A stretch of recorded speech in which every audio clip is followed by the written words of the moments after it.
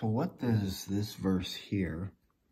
Wherefore he saith, this is Ephesians 4:8, when he ascended up on high, he led captivity captive and gave gifts unto men. Now he that ascended, what is it but that he also descended first into the lower parts of the earth? That he descended is the same also that ascended up far above all heavens, that he might fill all things. There goes on to say, and he gave some apostles, some prophets, some evangelists, some pastors, some teachers, for the perfecting of the saints, for the work of the ministry, for the edifying of the body of Christ, till we all come in the unity of the faith and of the knowledge of the Son of God unto a perfect man, unto the measure of the stature of the fullness of Christ, that we henceforth be no more children, tossed to and fro and carried about with every wind of doctrine by the sleight of men and cunning craftiness, whereby they lie in wait to deceive. It goes on. This is like, this goes on and on, but this is heavy. This is heavy duty. So hopefully I can unpack this a little bit. If you go to Psalms 68, you come across this again. This is King David speaking here. It says, the chariots of God are 20,000, even thousands of angels. The Lord is among them, as in Sinai, in the holy place. Thou hast ascended on high. Thou hast led captivity captive. Thou hast received gifts for men, yea, for the rebellious also, that the Lord might dwell among them.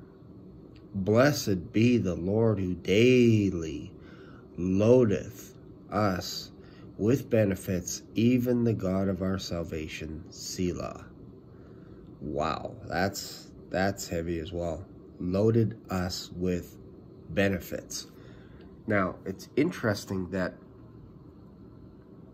whoever wrote this psalm basically prophesied into the future what Jesus Christ would do when he died and rose again.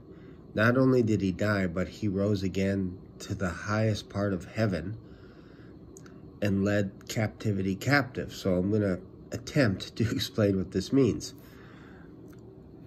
Think of it like there were positions in heaven that were corrupt. They were not going the way that God wanted them to go because of free will. The angels also have free will. And a percentage of these angels weren't doing what they were supposed to do. So before God created the heavens and the earth, he had a plan in place. This is predestination, that when he died and rose again, that he would divvy up gifts. He would give out gifts. One of those gifts is obviously eternal life. That those that accept his gift get a seat in heaven. This is not forcing anyone.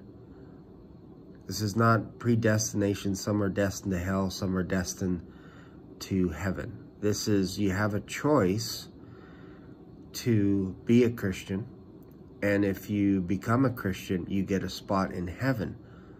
So the led captivity captive is, there are principalities, powers, rulers of the air that are influencing the earth in a negative way.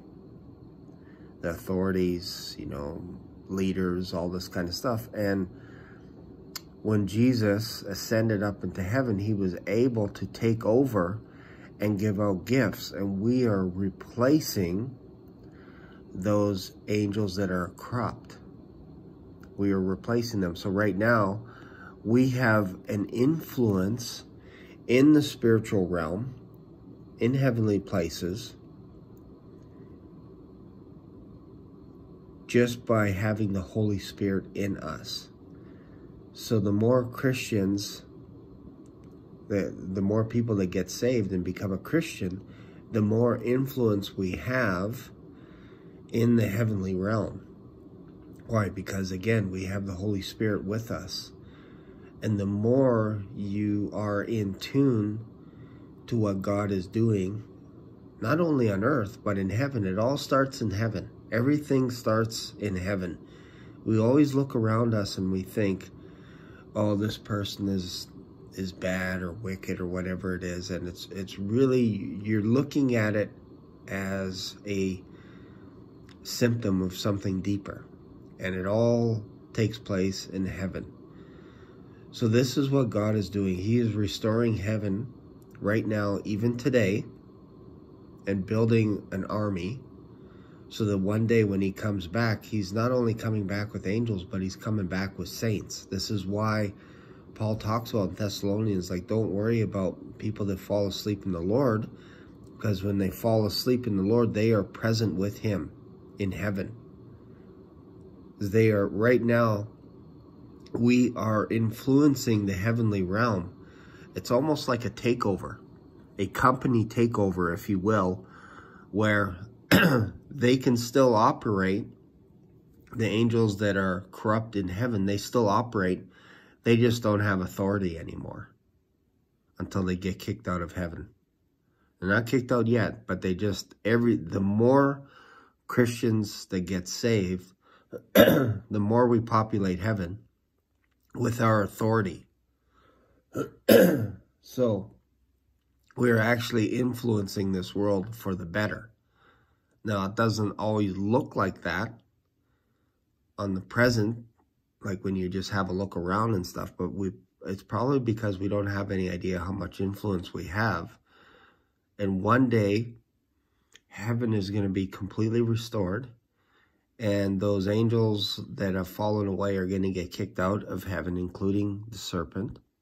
And it says that in the book of Revelation, where a third of the angels get kicked out of heaven with the ancient serpent, and they turn around to go back. And I believe that's when the rapture happens, is we who are left will be with the Lord forever in the air, in heaven. And they're not going to have any place left. They're not going to have any influence. And they're going to turn on each other. The Antichrist is going to turn on the devil and his angels, and there's going to be war against each other. And they're going to be like, you're just like us. You're mortal. So that is what I think this verse is talking about. If you got something out of this, let me know. And I'll share with you more on this topic. But for now, be sure to hit the subscribe button. Feel free to comment, and I'll see you in another video. Bye for now.